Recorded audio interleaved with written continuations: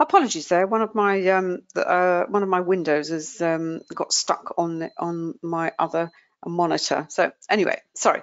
Let's keep to this is the profile for cable. As I said, that lovely move that we saw on pound New Zealand. Very, very quickly, if we look at the what we see on the CSI with regard on the 10-minute chart for cable, and I've removed all the other currencies so we can just see the move in the pound. We can see the pound is still actually moving higher, but what's also happening is that the dollar is also selling off. But so far, the move in this pair really hasn't replicated what we've seen in the New Zealand. And in fact, if I just put the New Zealand on there, we can see I've also had a cross on the pound New Zealand. What we're witnessing, what we've seen on the faster timeframes, as David said, is the pullbacks and corrections that you would expect.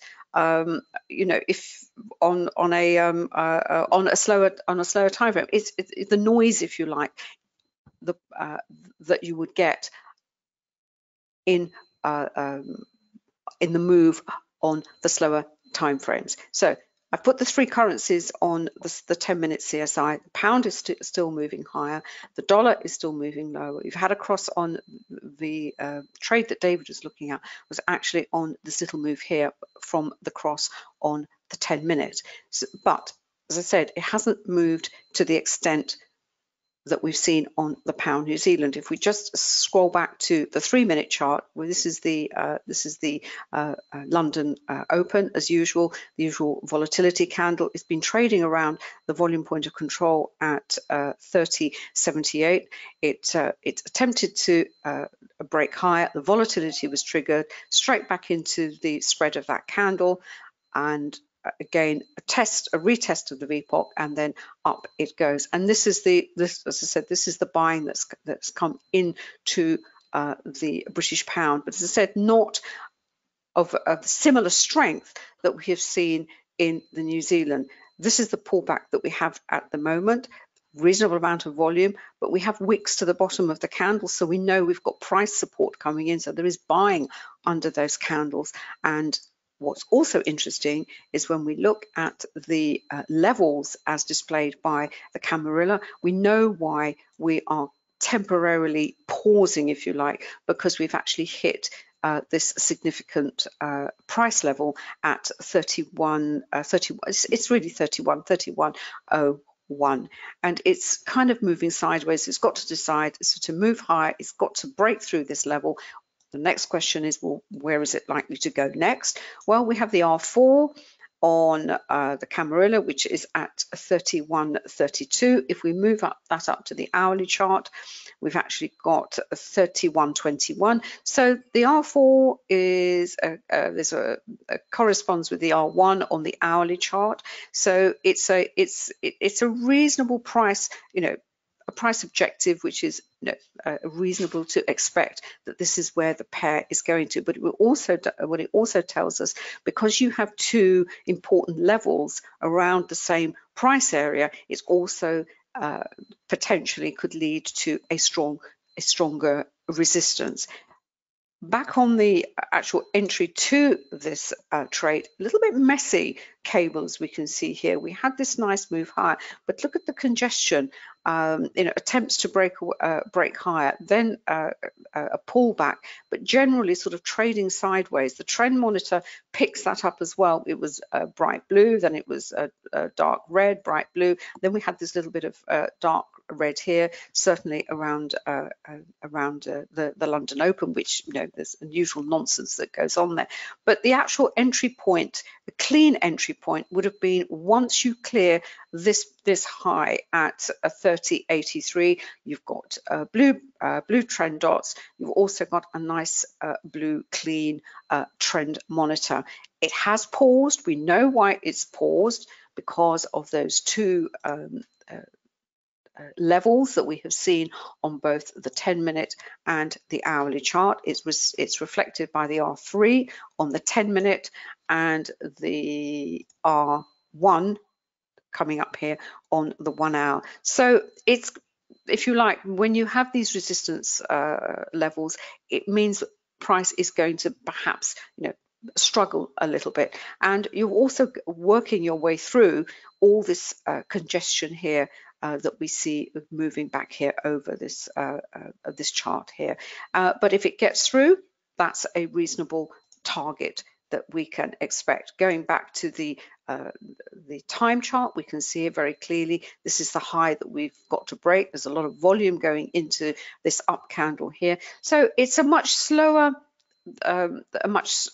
slower trade, if you like. Certainly not the sort of fast move that we saw in pound New Zealand. We look at the daily chart.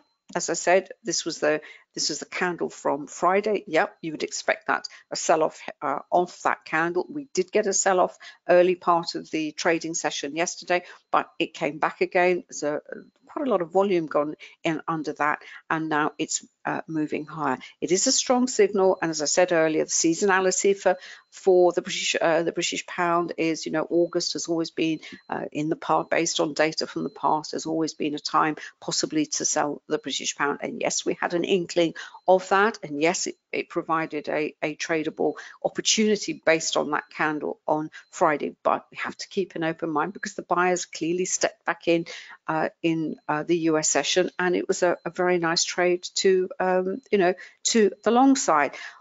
But as always, markets always move a lot slower going higher. I know pound New Zealand was probably, a little bit of an exception. They always fall a lot faster. But, you just have to read what you see on the charts, look at the VPA signals. If you have a renko chart, certainly use it to help you with your entries. But more importantly, to actually help you keep you in, because once you're in, these dots might change. You may see a little red brick come in, but essentially, it looks like it just wants to keep, it wants to go higher, and that's what the renko will do. That's the, I think we'll do a session possibly next time, David, just on non-time based charts. We'll look at time based, and we'll pay more attention to the non-time based charts, where you have tick charts, and certainly with our renko charts, because what the renko chart does, it takes, obviously you don't have any wicks to the candles, but it really gives a shape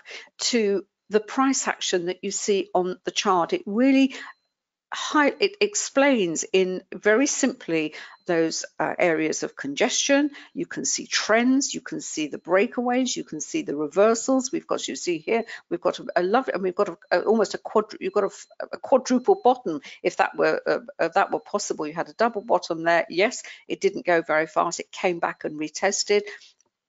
The other thing to bear in mind with support and resistance levels is you have to be a little bit flexible with them. Sometimes the price will break through and then go back and hug it. But, that is a very solid platform of support. It then went higher. And if you like, this is a continuation of the move that started way back here at